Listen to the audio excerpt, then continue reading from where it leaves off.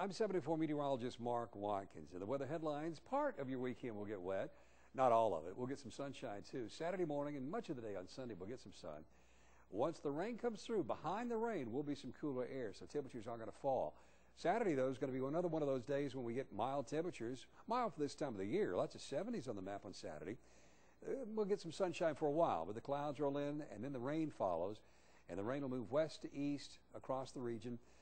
Saturday afternoon, Saturday evening, and very early Sundays when the rain moves across the area. I think it's gone very early Sunday. Matter of fact, I think skies begin to clear pretty quickly Sunday morning.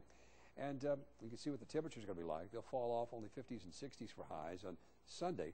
On Monday, plenty of sun, nice looking day, but most of the daytime highs on Monday will be in the 50s all across the region. The wind will be out of the south and southeast on Saturday. And on Sunday, it turns toward the west. It might be a little breezy along Lake Michigan on Sunday, but for the most part, the weekend wind should be light, 5 to 15 miles per hour. You can see what the temperatures are going to be like for the next several afternoons. The average high Saturday will be 70, but most of the highs next week will be into the 50s.